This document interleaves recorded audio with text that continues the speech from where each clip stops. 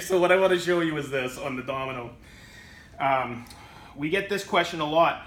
It doesn't seem like the domino is fitting correctly in the mortise. It seems like it's shrinking. So if I take it, and it's about on this tip, it's about the plunge rate. If you do it at a steady, plunge rate, not too fast, not too slow, you don't hear chatter. If you go too fast,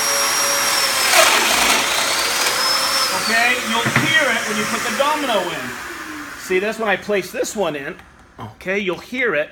It's solid. You got glue line and shear strength. With this one, you see how you have movement in there? You can actually hear it. Okay? That's because the bit's climb cutting. Slow down, steady plunge rate. I hope this helps.